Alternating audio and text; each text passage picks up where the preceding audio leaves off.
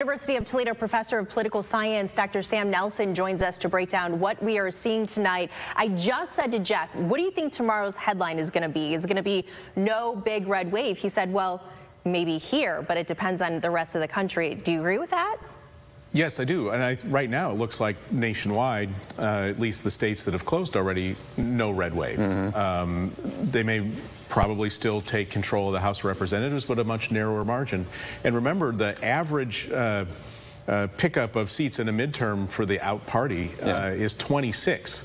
And it doesn't look like they're going to come even close to picking up 26 seats. You dive into this thing from a learned perspective. This has been your life. Talk about I guess the existence of having a Democratic White House, a Republican House of Representatives, maybe a Democratic Senate. Just not having that wave of blue or that wave of red.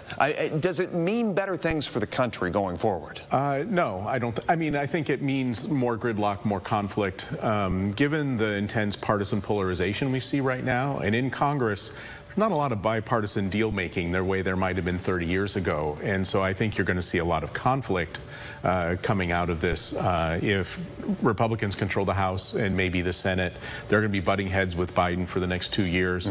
Sometime in the spring, the debt ceiling needs to be raised. That's going to be a major crisis point if we have divided government. Even though we heard today the positivity of that situation from Wall Street, saying that if there are no new taxes levied, there are no spending programs, that being a positive of seeing that, yes?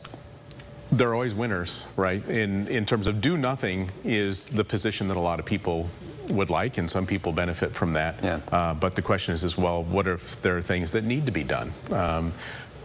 If Republicans take control of the Senate, will Joe Biden be able to nominate and get confirmed any judges, for instance, going forward? That has a big impact on dockets and case delays and things like that. Dr. Sam Nelson, thank you for all your insight throughout this election night. Certainly shed some light on a lot of the questions I know we have. Thanks so much.